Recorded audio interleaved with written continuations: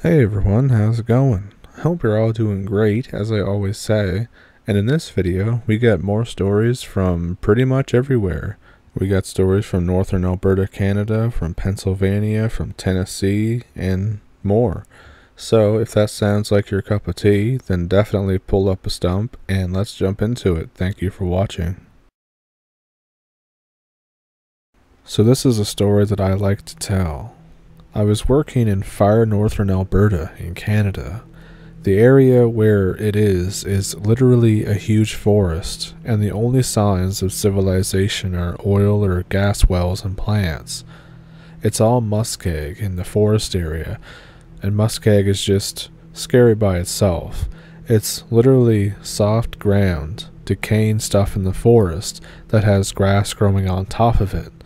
It can be immensely deep water, rotting plants and animals, but thick enough for grass to grow, and sometimes some small trees to even take root. It's basically Alberta's quicksand. Moose are known to venture out into this and then get stuck and drown. In areas like this, some of the wells can only be visited by most vehicles in the winter. Some are even more remote and can only be accessed by helicopter, even in the winter. I picked up a pretty sweet job in one of the helicopter runs. I was just doing maintenance, and I did this for about 2 years.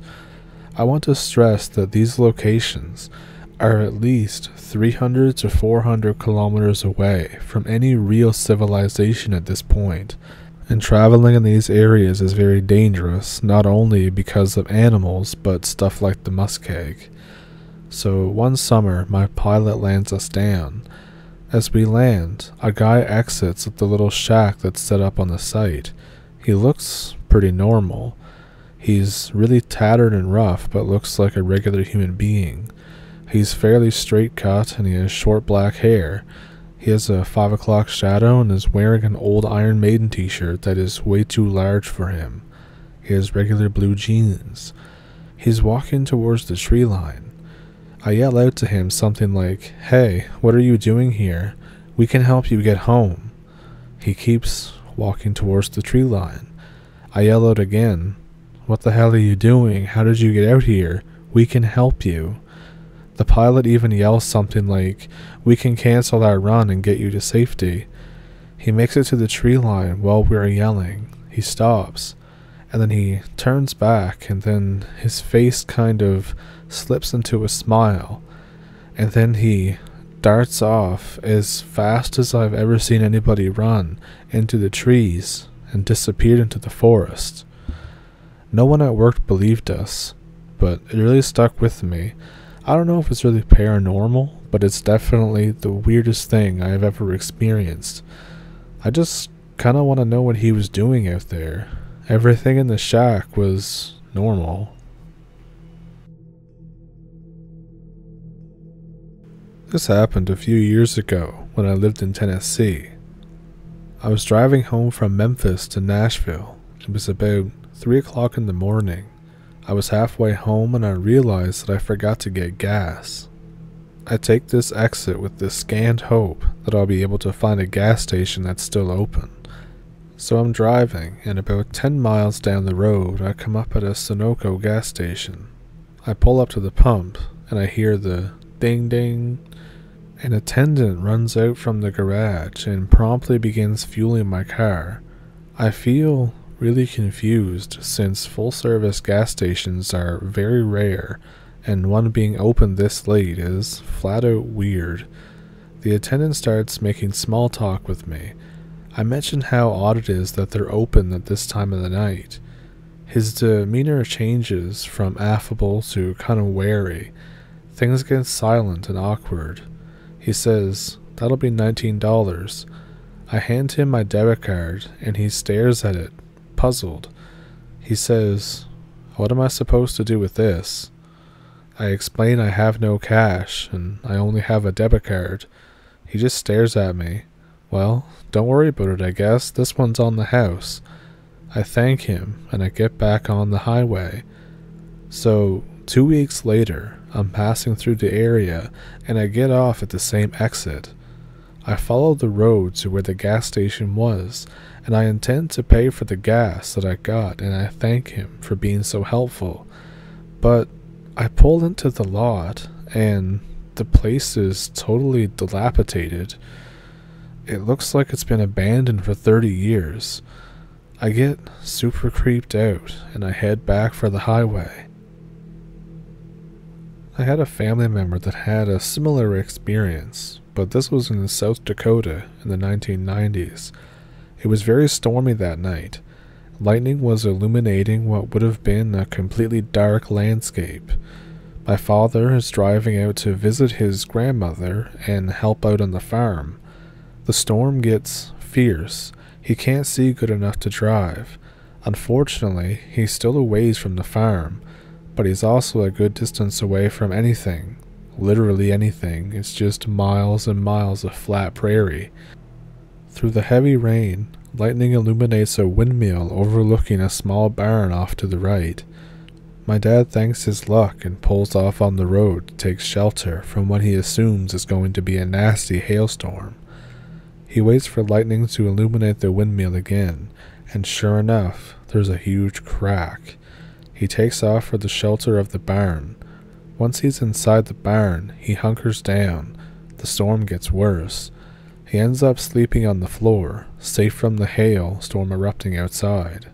The next morning, he leaves the barn and he sees that the car windows are all blown in by hail. Had he been in the car, he would have been taking a beating. He brushes the glass off the driver's seat and pushes on towards my grandmother's. He helps and whatever and talks to my grandmother about the barn. She says, "What barn?" He says, "The one just west of here on the right side of the road, that one." And she says, "Oh, you must have been mistaken. There's nothing in that direction to Pierre." And sure thing, on the way back home, my dad passes where the barn was, where the barn should have been, and there's only a foundation that stands. He gets out to look, and all he finds is a few smashed pictures of a couple that are long dead, rotting in a pile of rubble. He did some research and found out that the owners of the barn died in 1956 when the barn collapsed in a snowstorm. So this happened a few years ago. I was driving through East Pennsylvania, and I'm giving this girl that I had just met at a friend's house a ride back to her place. Now, getting to her house involves going down a one-lane road that I had driven on at least 100 times prior to this. At one section in the road, it meanders around a ridge by making a big right turn. Then it does a sharp turn left after a couple hundred yards, and then right again, where these two logs are laying on the side of the road in kind of an X shape on the ground. It's a very distinctive landmark, at least for me.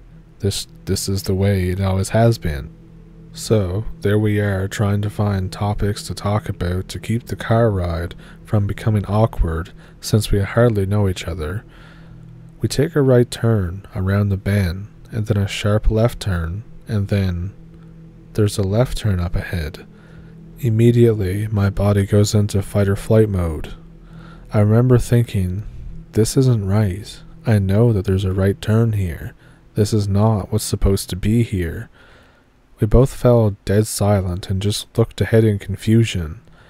The road about 100 yards in front of me just turned left and disappeared off into the woods. To the right there was nothing. Maybe a side hill and just some trees. It looked natural, not like a mirage or anything, yet it felt strange and almost intentionally deceptive. None of this made sense. I knew these roads. As we approached the turn, I decided just that I'm not going down that road and that something bad was going to happen. So I just made the irrational decision to turn right instead and hope for the best. The girl in the car put her hands on the dashboard to brace for impact. My eyes were still fixated down the left turn as I started steering to the right, and then as my gaze shifted towards the direction I was now driving in, suddenly I could see the correct road in front of me again, Everything was back to normal. I looked in the rearview mirror, and sure enough, the left-turning road was non-existent. My hands felt icy cold, and I was physically shaking. I pulled over to my right and just sat there in silence. We contemplated going back to investigate, but just looking at the road behind me gave me a sick feeling in my stomach. She said the same thing, that she felt sick and like everything was off for a little while there. We decided to just get the hell out of there and keep going, and that was that. I was very hesitant to go down that road again, and I avoided it the best I could after that. But after a few weeks or months later, I decided I had to go back in the daytime and check it out. I pulled over at the right turn spot. I got out of my car and I just walked around the area. This is the part that really freaks me out. I quickly found out that on the left side of the road, obscured by some thick underbrush, was a very steep, rocky cliff that dropped off maybe 200 to 250 feet down into a ravine. The phantom road would have taken me directly through a clearing, and in between two trees that led straight over a cliff. If I had chosen not to follow my gut and drove down that road, there's a very good chance that we would have been seriously injured or killed. Apparently, several people have crashed in that area by driving down into a ravine. This might be just a coincidence, who knows? I don't know what to make of this event. If I were alone, I'd be more willing to write it off as a hallucination or a trick of the eye. But I wasn't alone. She saw the same thing I did, and I wasn't intoxicated, although my passenger had been a little bit buzzed, but she was coming down from that too. I've never experienced anything out of the ordinary in my entire life other than this. Has anyone heard of something similar before? So I don't remember how old I was, but I just know that by the age of the house that I was living in, I had to be maybe 4 years old or so. So there's a hallway in this house that's small, and it connects my parents' bedroom at one end, and then the other end of the hall, it forks off into my room and my older sister's room.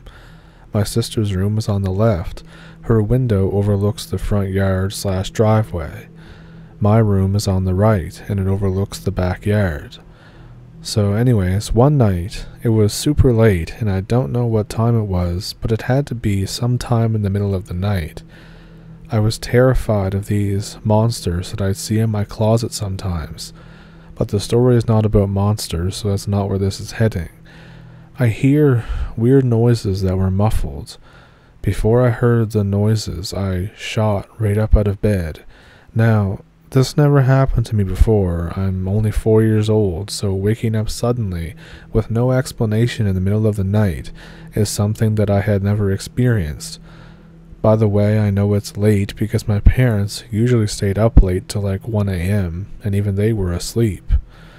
So I run into my older sister's room, and I yell, "Hey, wake up, I hear noises." And she says, "F off, go back to bed."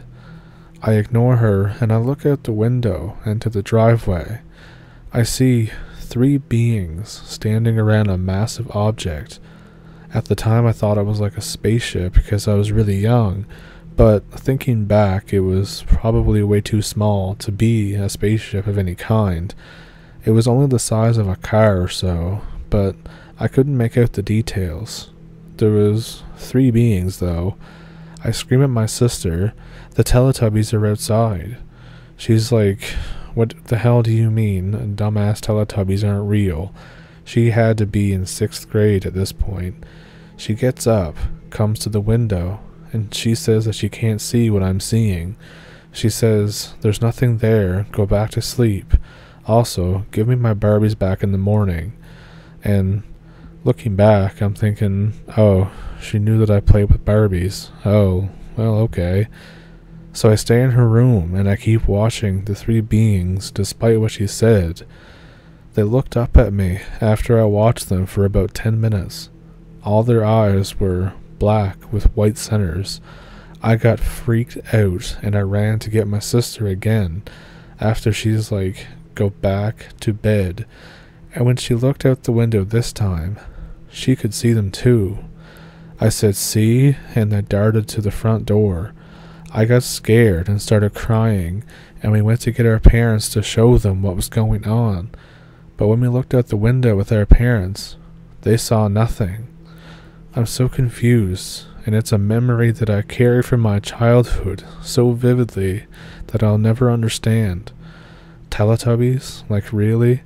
I'm thinking that they had to be some kind of aliens or something, because I call them Teletubbies, even if that's the only association that I could have with them. I don't know. I just carry that with me. What do you think? So I'm from Germany, and we have lots of stories about doppelgangers. I don't know if it's the same as some of the other stories that people tell, but it's just what we call it. Anyways, I live in South Germany near the forest of Schwarzwald. I've been camping there since I was a child, with friends and their families. We usually annually go there, or maybe every second year or so. Here and there, I remember our parents being kind of worried about something, but it was never something big. Sometimes there were weird voices in the forest, but hey, it's not a city after all.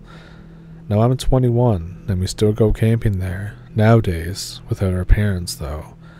Last year, I had a creepy encounter that I want to tell you about. So we go to our usual campsite. There's 4 of us.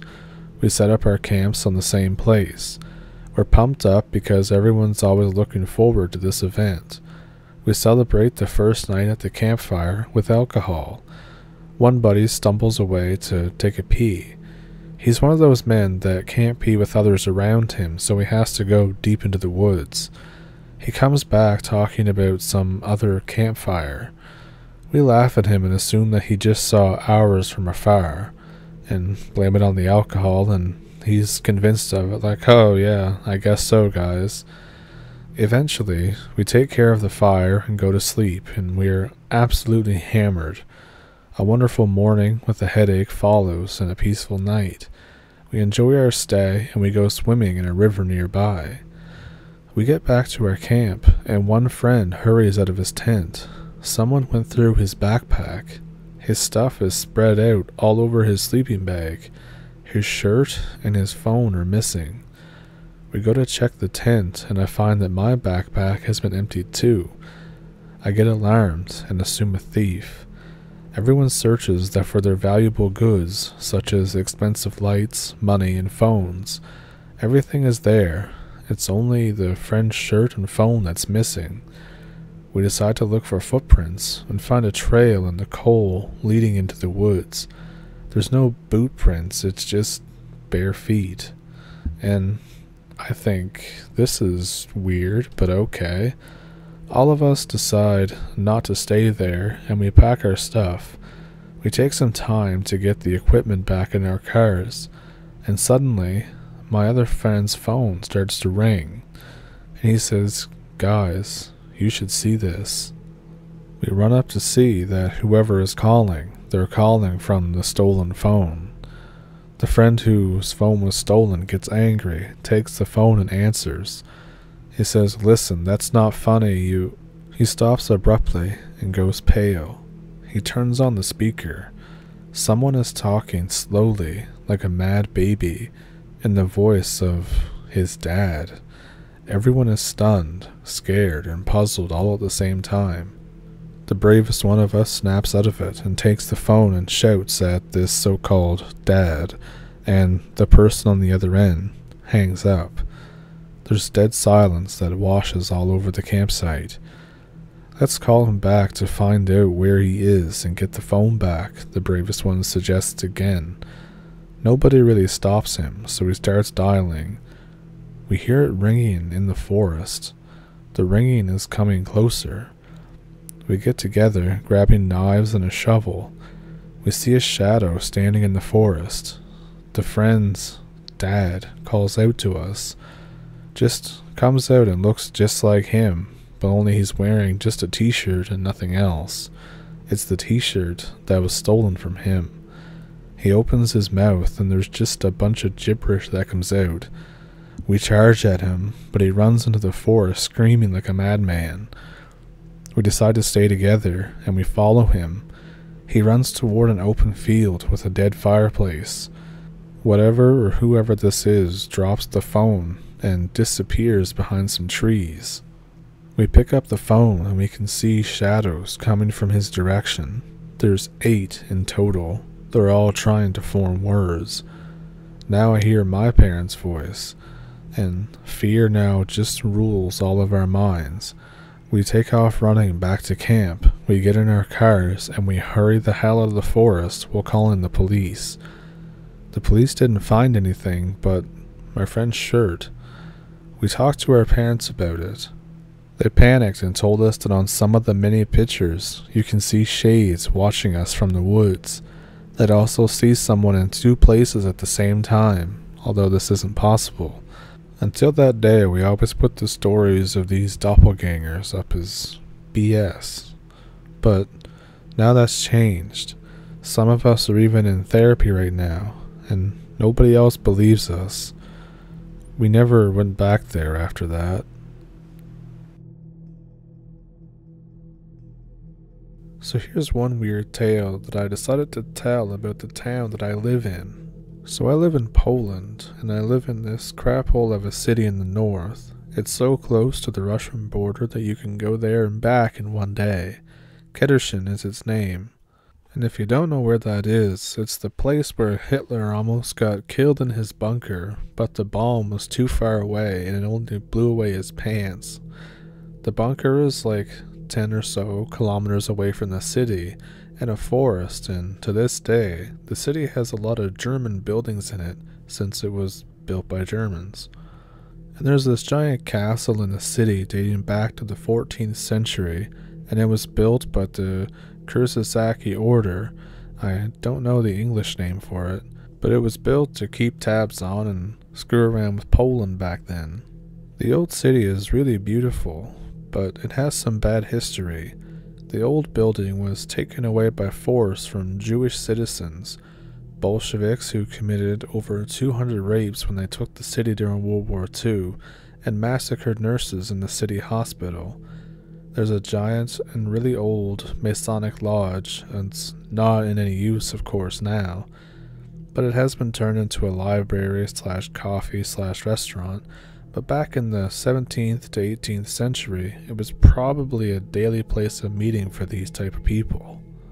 All of the Masonic symbols and stuff like that are still all over the place too, and the city can't remove them because it's like historical protection and all that stuff. Basically, the city is very beautiful, but the communistic war crimes, Nazi past, and Masonic stuff makes it having a lot of stories around it. Let's start with the old tank. That's the one my grandpa told me before he died, rest his soul. In the middle of the city, we have this giant-ass lake. It's beautiful and all, but it has a strange story. Basically, there was a tank stuck at the bottom for over 70 years. It ended up being there during World War II, but the driver didn't know where the lake was, and he drove right out on the ice. And before he knew it, the tank was in the middle of the lake and the ice started to crack beneath him. The story gets a little foggy here. Some say it's a Russian tank and others say it's a German tank. I never really searched for it, I only heard that it's real. Also, nobody seems to know for sure if the tank driver drowned too. My grandpa used to say that the driver was there and he died too, and I couldn't help every time he told me this story. But to imagine dying like that, just drowning in a tank in ice-cold water, this is where the paranormal stuff begins. So, when I was 13 years old, around 2014 or so, and it's the summertime, I'm out and about with friends, and it's dark, and we decide to go near the lake. It's lit, so we aren't afraid of it, and there's like lots of people around and stuff. So, suddenly, I hear something like a metallic thud coming from the lake. It sounds like metal hitting metal and something is cracking. Literally the sound that would be made by a tank sinking into the lake back then. We turn around, my friends and my brother heard it too. Nothing. Nothing. There it is. A weird shape is floating above the water surface. Half of us didn't see it, and I don't know if it's because they don't see well in the dark or if it was because we just saw what we wanted. But the thing vanishes into thin air shortly after we look. It's gone. The sound is gone too. We're all puzzled, but we just go back to what we were doing. We're a little scared, but nobody wanted to talk about it. I asked my grandpa the next time I saw him, and he told me that he saw it a couple times. He lived around 100 meters or so from the lake, so he often went there for a walk. There was also a case of a drowning. 2 people went swimming. They were supposedly drunk, and one, unfortunately, didn't make it back on land. The other one claimed that he saw how the drowning man was screaming that he was being held down, and there was like this black figure that was holding his feet and slowly dragging him below the water. The tank was apparently fished out a couple of years ago, and I don't really check on the city news ever since I moved out to a different city because I started high school and all that. There was nobody in the tank though, which according to some means there was no ghost in the first place, but personally, myself and a lot of people believed that over 70 years or so the body just simply fell out, and it's probably still there in the water somewhere, cold and haunting. This other story from my city ended up being a little disturbing. As all towns in Poland do, our town also had the town hobo. This smelly guy, he was mentally unstable type of dude, always talked to himself and went around drunk or screaming at the sky, what have you. Sometimes he assaulted some kids too. It happened to a dude from my class in school when he was 10. The guy apparently tried to stab him. One day I hear that he was arrested, and I ask the person why. They say it's because that he had a dead body in his apartment. And I'm thinking, apartment? How could he afford an apartment? Well, apparently he couldn't. He moved in with his grandfather to help the old man, but the old man passed away one day, and the guy didn't want the authorities to know, so he kept the body in the house and kept taking the money that his granddad was being paid. He was obviously retired. One day the police knock on the door. They were told there was something smelly in the house, and they knew this hobo was never up to anything very good. They say, "Hello," whatever his name was, and the man laughs and says hello back. They nervously ask him if they can come in and talk with his grandpa. He laughs again and says yes. He leads them into his room, and oh my god, the body is beyond recognition. It's been a year. The policemen arrest the dude and throw him into a mental hospital. The last time I checked, he was out and he was going around homeless and doing his usual stuff again. The stuff was the biggest news of the city for a solid half a year. I bet you can probably find news articles about it now if you live in the area. And this last story is one that's from the Hitler bunker. So the Hitler bunker is a funny place. You can see all kinds of weird stuff from the 20th century, and you can also learn a lot there. So when I was around 16, my uncle took me and my brother plus 2 of my cousins to the bunker. He had the tickets bought already. We go, and it's still sunny outside. When we arrive, suddenly it becomes cold. Cold like, I mean really cold. The rubble is super dangerous, but you can go around on your own without any guides. So of course we just do that and decide to go screw around and go exploring. The cold feeling gets only worse when you get inside the ruins, and it doesn't leave you. We were joking to each other about the usual stuff that you would joke about when you're in a Hitler's old bunker, I guess. Just stuff teenagers do. Then we hit the fence and there's no more to go. I wanted to go back to my uncle and younger cousin, but the cousin who was older and my twin brother who was bigger told me to stay. They said that we should climb over the fence and see if there are any bunkers out there in the forest. I say that's a stupid idea and I'm going to stay here and wait for them. They don't even know how easy it is to step on an old landmine, especially in areas like this, especially areas that are out of the safe area designated by the signs. They climb over the fence anyways, and I just look and watch how they disappear into the forest. And then I'm waiting, and I'm waiting, and finally I yell to them, "Guys, did you find anything?" And silence. So then I yell louder, "Hey, did you find anything, or are you guys trying to bang in there?" Still silence. Suddenly, there's movement. I look deep into the forest and I see something moving. It's a tall figure dressed in black with a hat.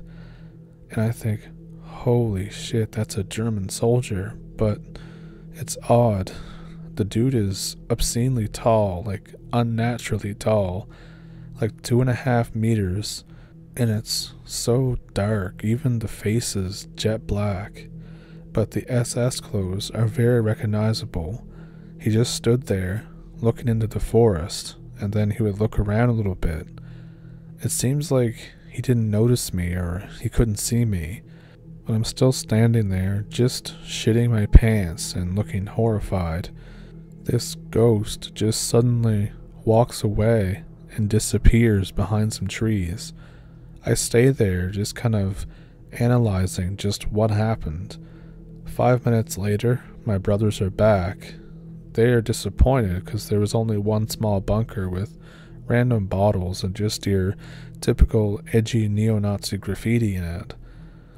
I never told them about what I saw, but I don't think they would believe me because they'd probably just think I'm absolutely crazy.